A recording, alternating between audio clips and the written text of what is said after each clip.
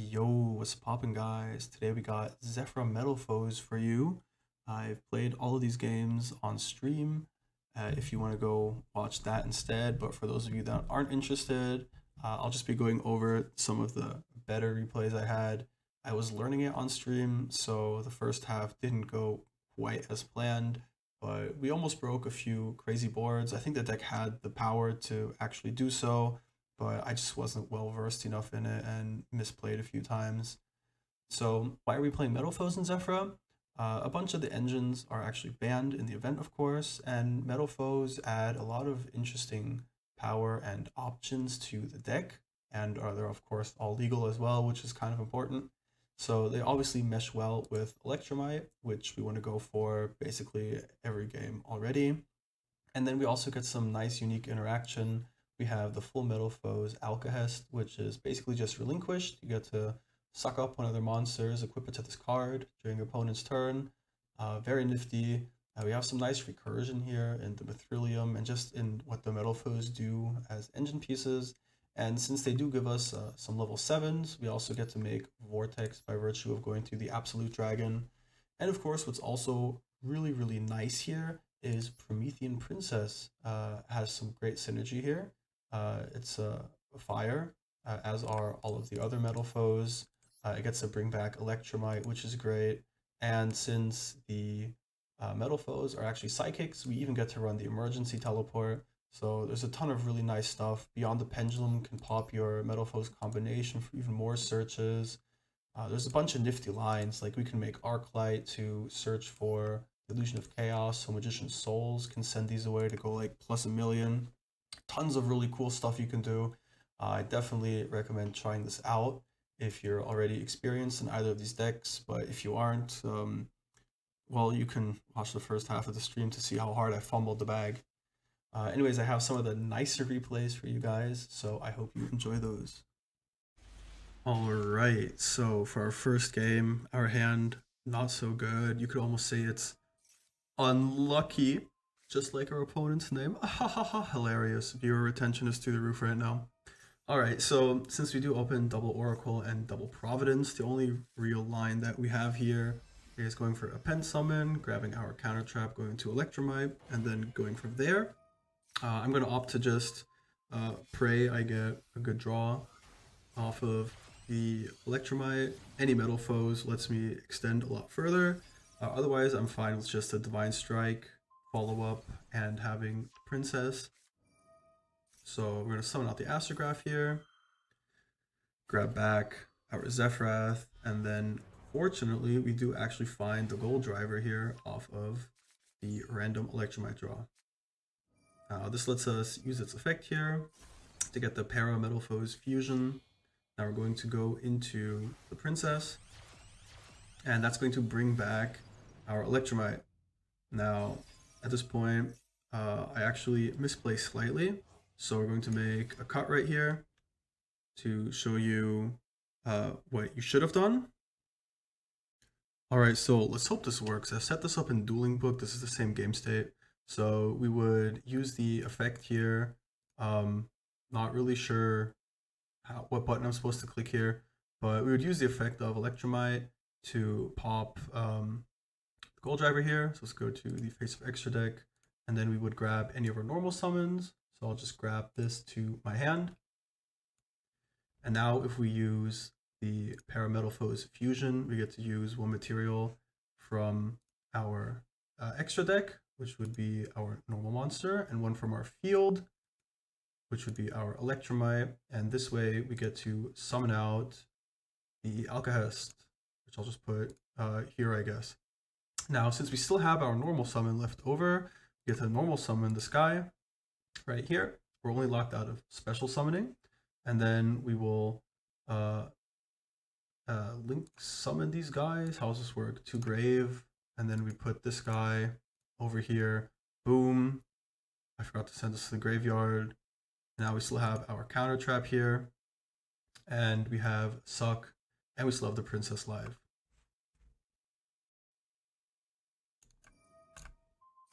Alright, assuming I didn't screw it up, this is what I actually did here. I unfortunately add back another Zefra under the assumption that I'll just fuse that off for the Mithrilium here.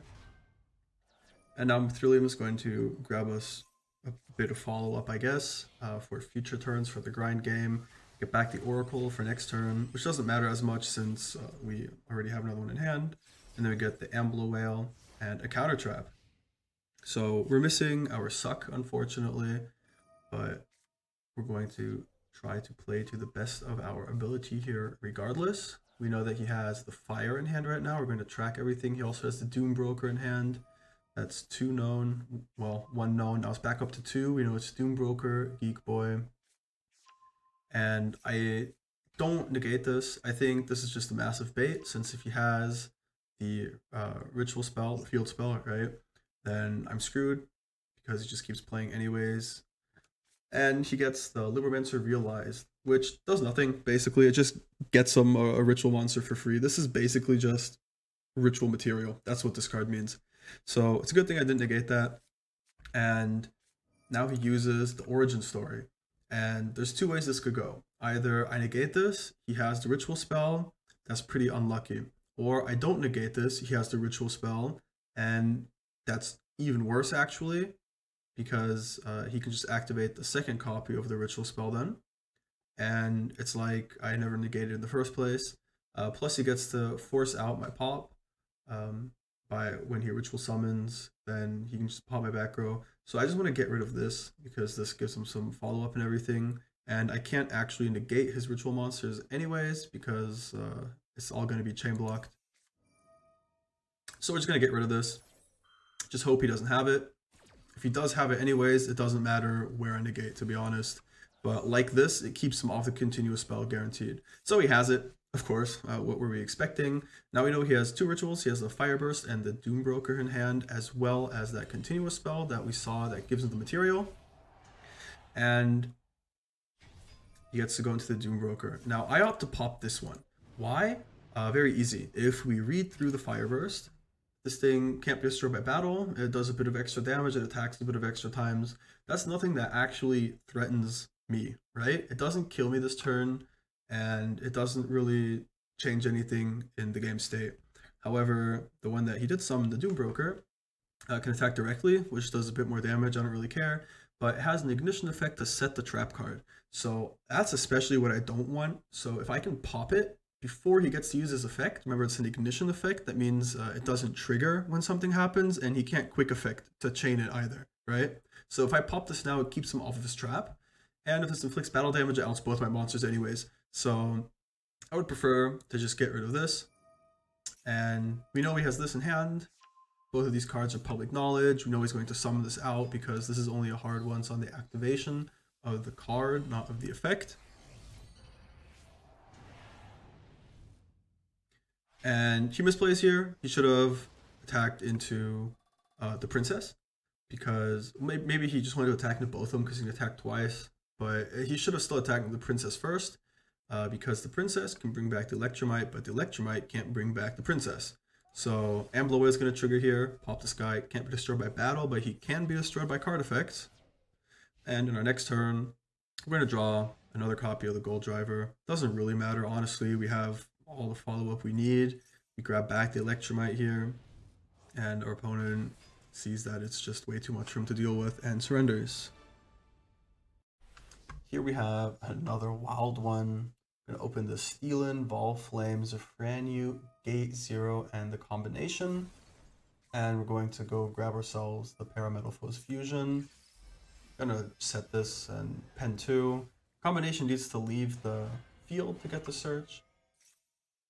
We're going to go for a Providence here. Use this, grab our counter trap. Now we're going to go into Electromite first. We're going to use it to send the Astrograph to the face of extra deck. And then we get impermed here. So I'm not sure why they didn't just imperm it right off the bat. Kind of awkward, honestly. So we're going to use the Metalfoes Fusion here. And you get to use a normal monster plus our Electromite and go into the Alcahest. And this just sucks up one of his guys. We have a counter trap here. The combination gives us a bit of follow-up here too. And they just droplets us right off the bat. So that's kind of sad. I didn't think negating this would matter, because they have tons of ways to just commit bodies to the board. This, just the suck by itself, wouldn't have been enough. And they go straight into Bran, which kind of shocks me, honestly. They're pitching another guy, and I'm going to use Divine Strike to out this. They need to discard a card to bring back the Golden Hair, and just any one normal summon won't be enough. And it turns out they have exactly the one card that lets them keep playing. It's the Shipping, which can banish itself to actually just get this guy effectively. And now he gets out another Bran, puts this in the back row. He actually draws into another Plunder, which is wild. And then he uses this to push for some damage, and he wants to tag it out next turn. However, I think this is also a mistake, since this effect isn't live. We try another combination, which really blows, but we get to flip this to search with it and set our Metalfoes fusion. Our opponent doesn't have anything that's like real, because he needs to discard Plunders from all of his stuff. So we're just gonna pen these two. This gives him a dark attribute. Before that was only fires. So he's gonna go into the banishing ship, but he has no discard, so it doesn't matter. Metalfoes is going to out the one in defense, and then we're just going to be over the one in attack position. And we find Painful Decision, which just gives us another name. So might as well just normal summon it. No reason not to. I'm gonna go battle here. Slap him for a bit of damage. And now we're gonna link these two off into an IP Masquerena. And you might think, well, that's kind of pointless, no? But actually the Metalfoes floats here, getting us another body. For some reason I put it into the link zone, which I don't know why, don't ask. You should not have put it into the zone it points to, because I'm losing out on one monster I can special summon here. But since I have Unicorn and I kept the combination in hand, there's nothing you can do. I just spin back whatever he commits and I win here anyways. Alright, this hand looks really awkward. I had to think for a bit on how to play this. We're going to go for the Griffin since we're only on one contract. There's no point in getting our Kepler. I'm going to grab the Oracle because we might fuse later on. That lets us special summon a guy from the hand for free. We're going to just scale the Zephyrath here for the high scale. And unfortunately, we only get to pen summon for 2 because our scales are 1 and 7 and the monsters in hand are 1 and 7. So that kind of blows. What's really nice though is that the Griffin actually gets to pitch the Lamia to draw 1 here, which is just wild. Lamia's coming back from the graveyard anyways, and we find Oracle again, which is kind of unfortunate. So we're just going to summon this out right here, and we're going to go into a nice little synchro play for the Denglong. It's going to grab us the other counter trap here, and now we're going to use the Destrudo on this, grab us a spell trap negate by synchroing into our Dawn Dragster. And now we have 2 Omnis. We're going to stack Illusion of Chaos for no reason, and we have the spell trap negate. And our opponent may be thinking we get to add the Illusion of Chaos to our hand, or just seeing he can't play through the 3 Omnis, decides to surrender here. Alright, this replay shows off how much foresight you actually need to play this deck. I misplayed, which I didn't realize until I got really late into the combo. It still turned out well enough, but what we should have done right here is actually set a second copy of Combination, which you'll see in just a bit why. I'm gonna go bring back the Dark Worm, grab us our Gate 0, and then we're gonna normal summon the Steelin that's left in hand to go for our Electromite. Now, we're gonna pop the Silver for Astrograph, and you might be thinking, I still need access to a low scale, a high scale, since I only have a low scale now. What am I going to do? But remember, back at the beginning, we've actually popped the Volflame, so Astrograph can actually search that, since it was a card that was destroyed this turn, and that gives us access to our high scale. So next up, I realize, oh hey, I can actually get tuner access if I go into a Beyond right here. Since the Gate 0 lets us Pendulum summon out our Kepler, we've already spent our normal summon here. So fortunately we do have access to the Gate 0 here. We're going to go scale our high scale that we added here. And then we're going to Pendulum summon for a whole bunch. And we could have Pendulum summon to different levels here from the extra deck. And then Beyond the Pendulum would have triggered and it would have popped both of the combinations for even more follow-up. And then the Vol Flame can pop our gate 0 for the Parametalfoes fusion, and we just keep playing from there. However, I didn't want to lose the Parametalfoes fusion, and popping combination plus like another scale felt really awkward. So I'm just going to opt to summon out 2 7s here so we can make an absolute dragon off of those. Kepler's going to add the Dark Contract for the Lamia. That's our tuner here. And we're going to go straight into the absolute here.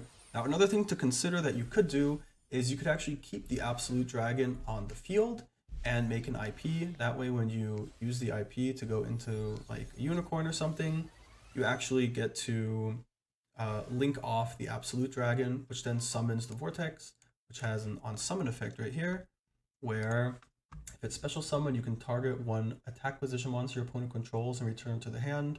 Nobody sees this coming. Add some more removal. However, I would prefer to have just a negate here for free live, where I don't need to commit my Omniforce since our opponent let us go first actually. So we're just gonna go Denglong, and it's really important that you make the Promethean Princess using the Kepler here, because these two guys can't float because the target here is an earth, the target here is a wind, and this locks us into only fires.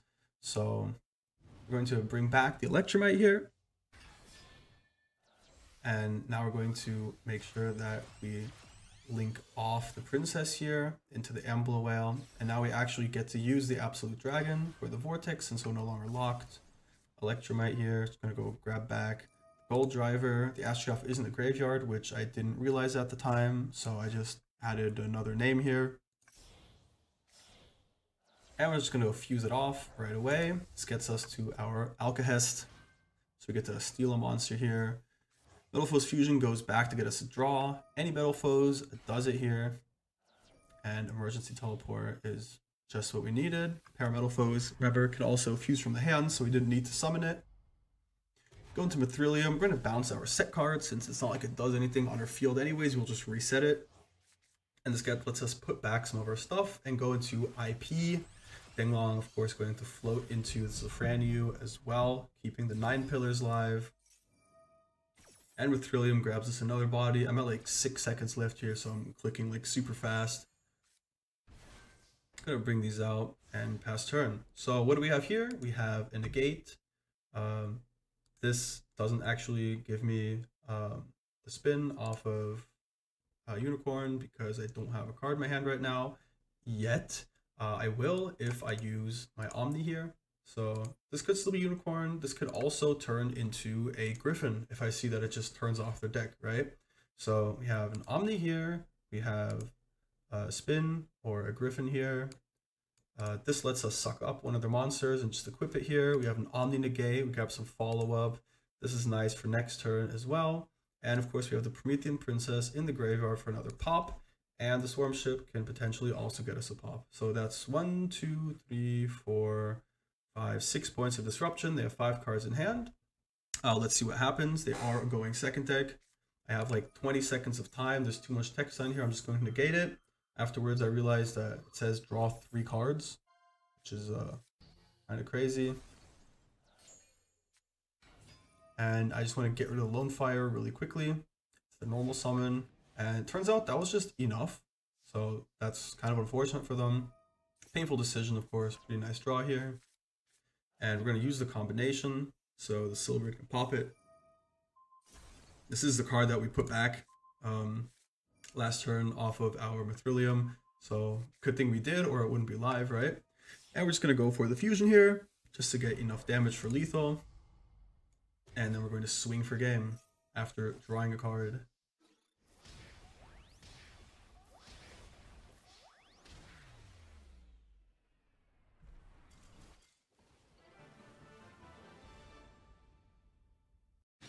Alrighty, for our final game, we have the pleasure of going first again. It's going to be against Earth Machine.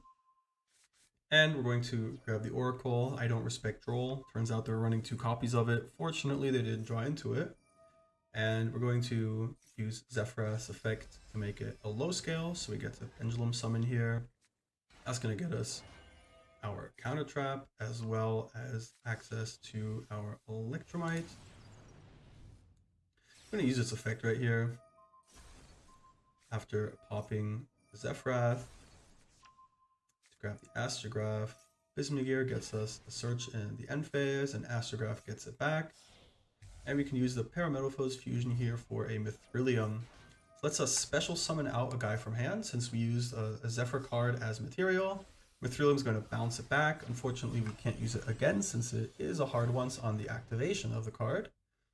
But we'll have it for follow-up now. We have to bring back the Electromite, and we unfortunately don't have any scales I can pop, and the Oracle is also no longer on the field. So probably would have been better to actually link off the Astrograph instead of the Mithrilium. That way we get to actually just pop the Oracle there with the Electromite, maybe grab back another scale and then work from there. But it should be fine here. We get to make the IP, and we're going to set our counter trap, grab some follow-up here. So right here we have a negate, we have the princess coming back for a pop, and we have the IP, which can either go into Griffin here without giving them arrows, or it can just go into Unicorn for another spot removal. And our opponent draws a card and decides to surrender.